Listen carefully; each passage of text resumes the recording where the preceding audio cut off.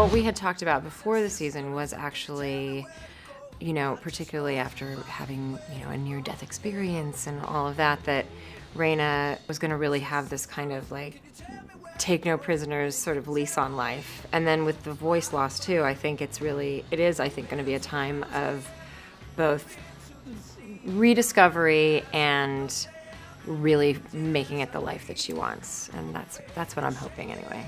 Tell me that you haven't been lying to me every moment of the last 13 years.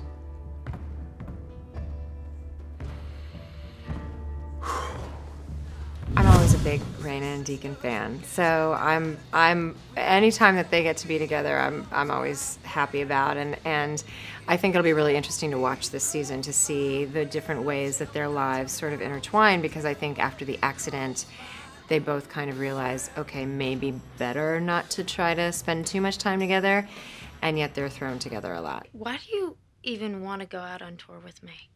You hate me. I only hate sunburns and hangovers. This is just business. Raina and Juliet together, I think, it's such a fun dynamic. And, you know, last year it was great to see them sort of thrown together in this concert situation. And so this season, I'm hoping that they will find their paths crossing again, because there's always, you know, they're so different, they're so fundamentally different, and then there are so many similarities too. So it's always fun to play around with all that.